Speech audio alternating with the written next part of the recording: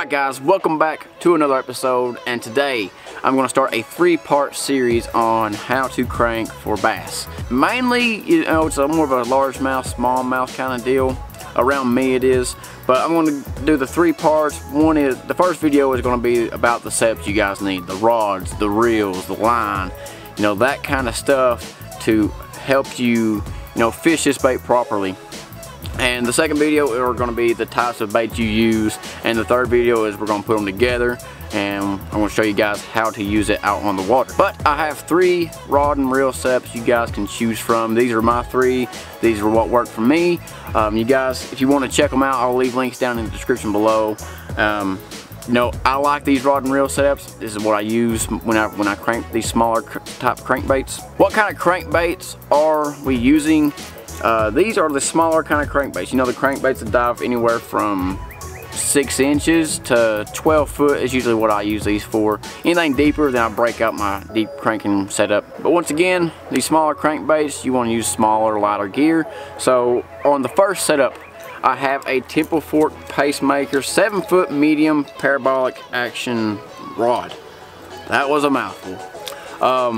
The reason why you want the parabolic action is, I don't know if you guys can see this very well, but it bends all the way back to the last guide right here. And what that allows is, it allows that bait, or I'm sorry, it allows that fish to inhale that bait and load up on the rod without you tearing the lure and the treble hooks out of the fish's mouth.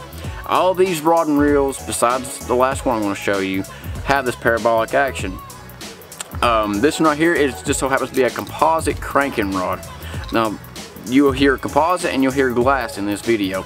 I'm not a rod guru, but the composite, I like it for, the warmer water applications. I feel like it's a little bit more stiff than a glass rod. And on this 7-foot Temple Fork, I have a Lew's BB1 Pro Series in the 6:4 to 1 gear ratio.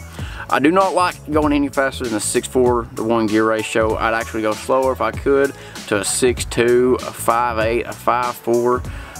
The slower, I wouldn't say necessarily the better, but it's more of a fatigue thing. It also allows you not to overwork that crankbait, because when I use these crankbaits, it's usually in a pre-spawn pattern. The fish are kind of lethargic and everything, so they're not wanting anything blazing by them 70 miles an hour. And I also have that paired up with either 10 or 12 pound copolymer, monofilament, fluorocarbon, whichever line you prefer, as long as it's in that 10 to 12 pound range. Sometimes I do go to 14. That just depends if I'm in really heavy cover and the size of fish that I'm targeting.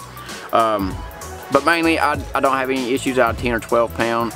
As long as you get your drag set right, you play the fish, you'll most of the time get them in the boat.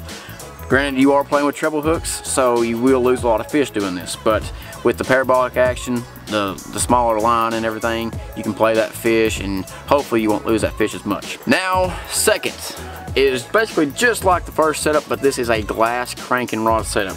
This is basically a freaking noodle.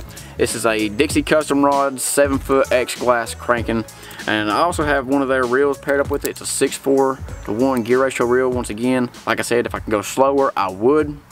10 pound copolymer. I use P-line copolymer. With glass cranking rods, I do not like going above 12. I feel like it's too overpowering for a glass cranking rod, because a glass cranking rod it's like I said, it's a noodle. And it has so much more bend. It's bending almost all the way to right here.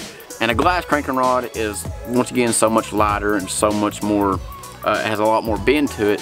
You don't want to, try to overpower the fish, because there's a bug in my way. You don't want to overpower that fish, because it will rip the treble hooks out. And lastly, for you guys that don't necessarily want to go out and pay for a certain cranking setup, bait caster cranking setup, you guys can use the old egg beater, the old fairy one, what do you want to call it, just a 7-foot medium action spinning rod and reel.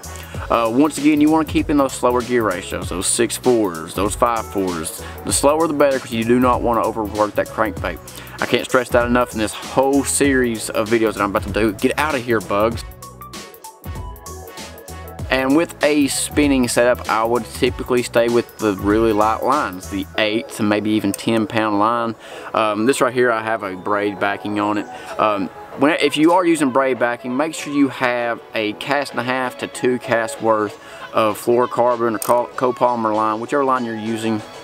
That will help get the crankbait down there and let it work properly, let it do its action that it's supposed to be doing. But those are my cranking setups for these smaller type crankbaits. Once again, I got a 7-foot composite cranking rod.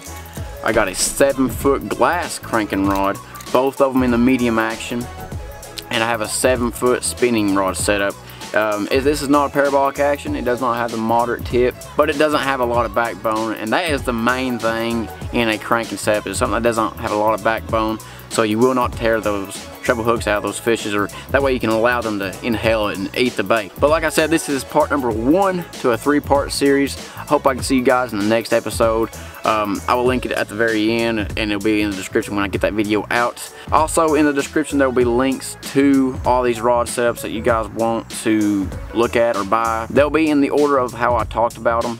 So if you guys want to check that out, go down in the description. Like I said, I hope you guys enjoyed the video. If you did, smash that like button. Don't forget to subscribe. Check out all my social media links down below, and until next time, catch 'em big.